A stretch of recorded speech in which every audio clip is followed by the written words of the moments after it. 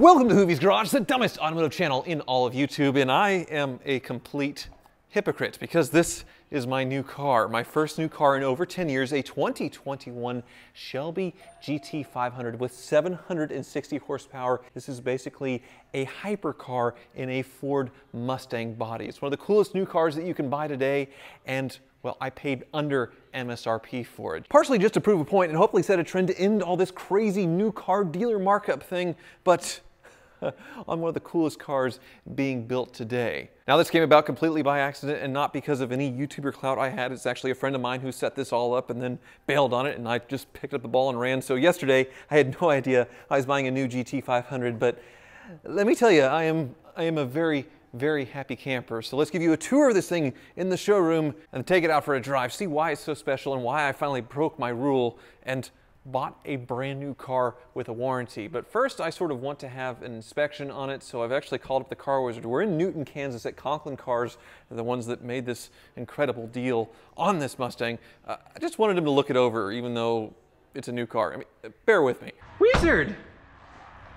Want me to check out a car? Yeah, thank you so much for coming. It's a 2021 Shelby GT500 with 18 miles. 18 miles? Yes. Why did you need me here? Well, I need to find out everything that's wrong with it. It's brand new. I don't know if there's anything. Well, I haven't bought a new car in over 10 years, and it feels weird you not looking over a car, so can you just indulge me? I mean, okay, I can do that.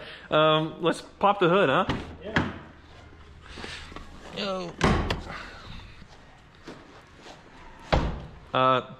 So it's got a little bit of a process. Yeah, there's a button, and a button, and then a catch. It's very complicated, but oh my goodness. Wow.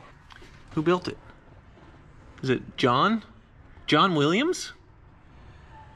The composer for Star Wars is the one who built the engine, or is it Jones Williams? Jones. Oh, okay. All right. Not the Star Wars composer. No, not him. All right. Well, any leaks? I honestly don't think there's going to be anything. It's brand new.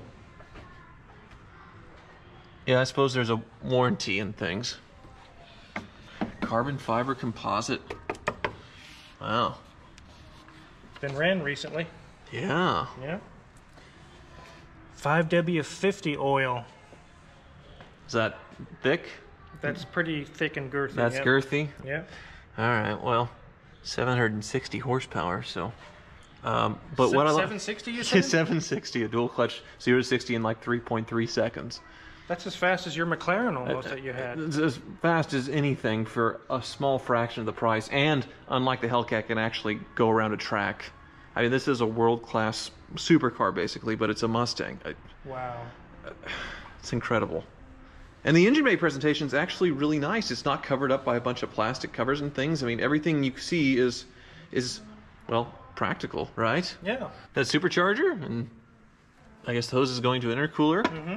I don't foresee any, and I definitely don't see any. It looks immaculate. It does have a warranty. I'm buying a new car. What am I doing? I kind of wonder that myself. Why am I even here? I'm sorry. I just wanted to share the moment with you, I guess. Okay, well, I appreciate it. It doesn't have the Recaro seats, Wizard, but these seats are just so comfy. And I know you like smells. Oh, it smells so good in here. Mm-hmm. Yeah, they got rid of extra vents and then put in these gauges.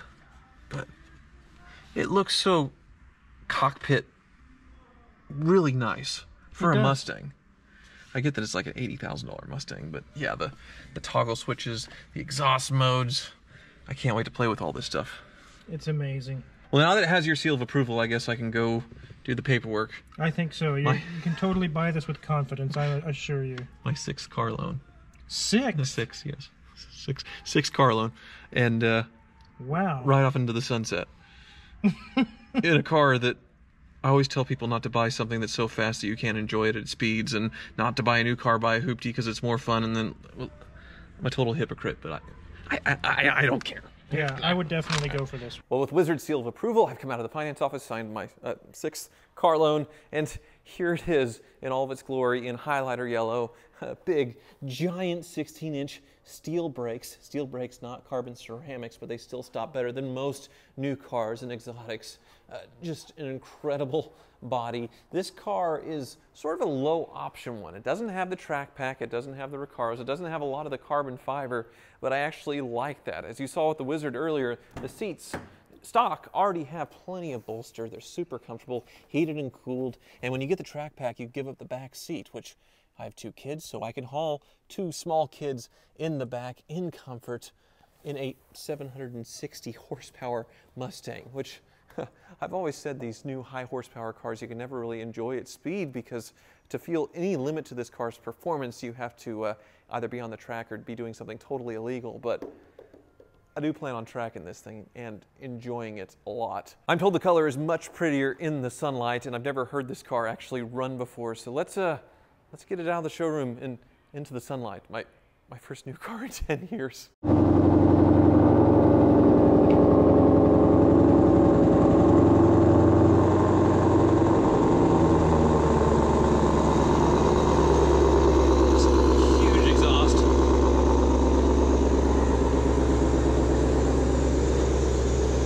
Doing. So inside it looked like a highlighter, on the outside it looks way more yellow. A lot more metallic.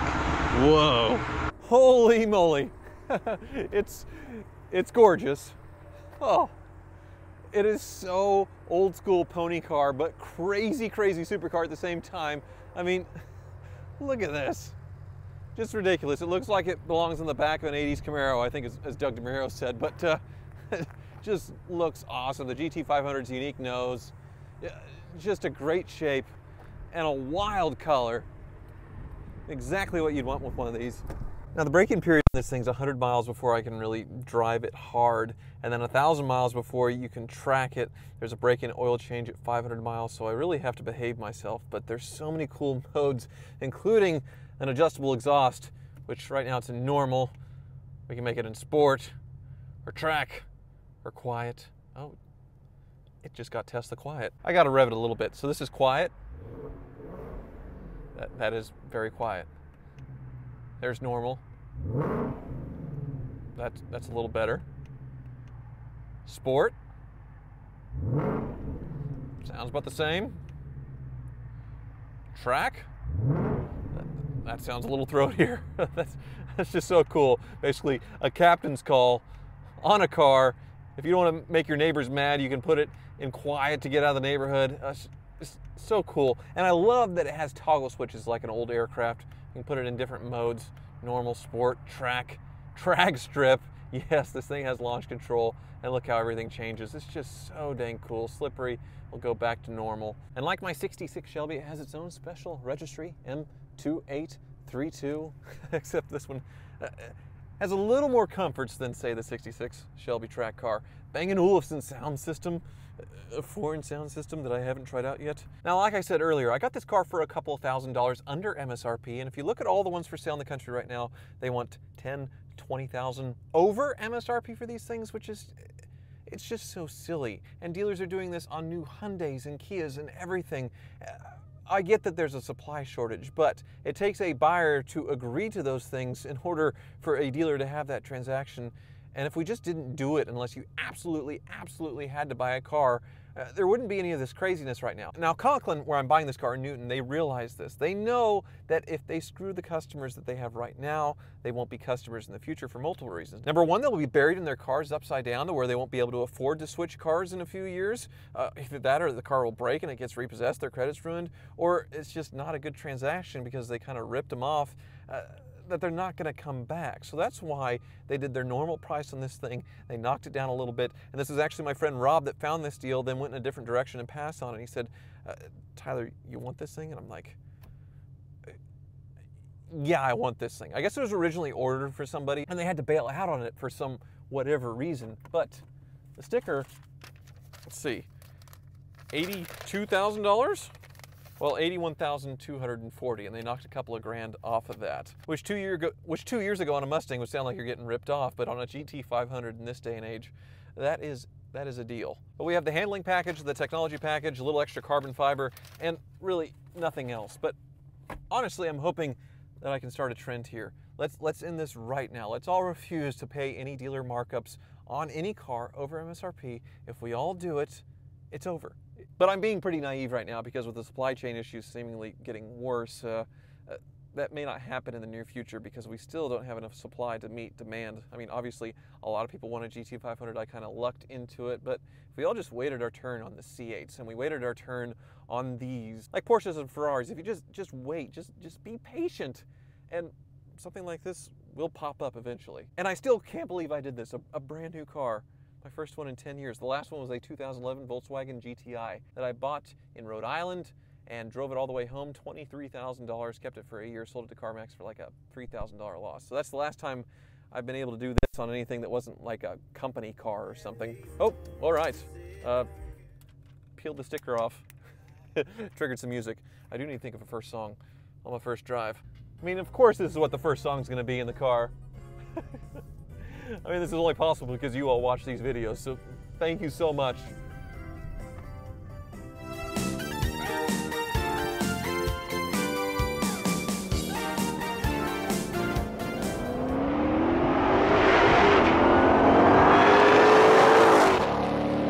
Well, I haven't stopped driving for two reasons. Number one, I don't want to, and number two, I need to get over that 100-mile threshold to be, well, somewhat broken into where I can flog this thing, which we are at now. So, here we go.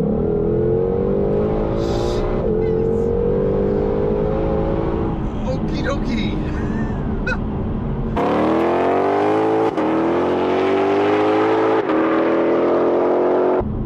That is so much power. I'm in the middle of nowhere, Kansas now. Downshift, just immediate with the dual clutch.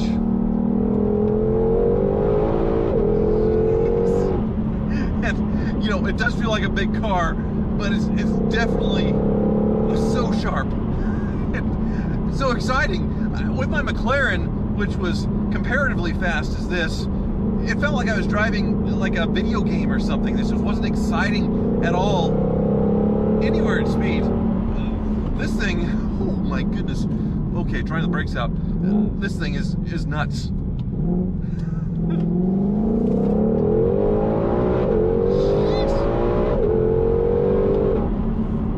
Holy moly.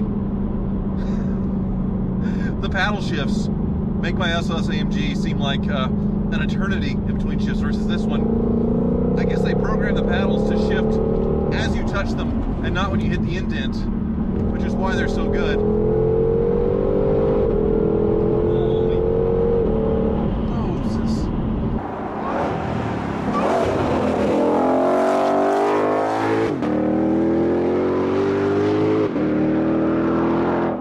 I guess I made the right decision because this does offer a really nice old school muscle car experience, but modern performance, modern comforts.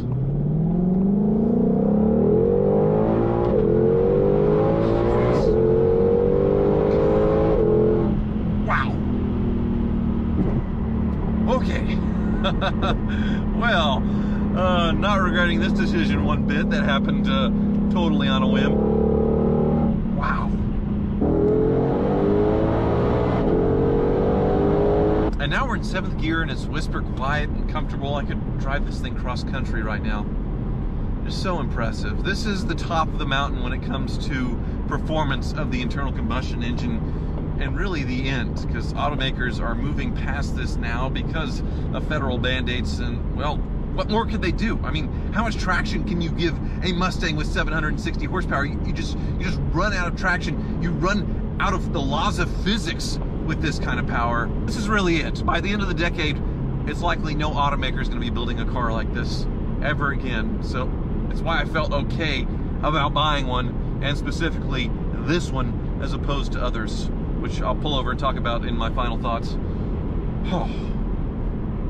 Well, I'm sure Henry Ford had no idea 100 years ago what the brand would be building nowadays. Behind me is actually a 100-year-old Ford dealership, and Lee Iacocca probably didn't imagine the Mustang being like this either. But the heritage here of Shelby, obviously me having an old one helped me purchase one, but also I think this is the best of the three cars. Its main competition, the Dodge Challenger Hellcat, even the Red Eye with the wide body and some track preparation, couldn't hold a candle to this thing on the track. And the Chevy Camaro ZL1, while a great value, 30 grand less than, say, this car here, it's just not on the same planet, although they do offer it with a manual transmission. So my first new car in over a decade.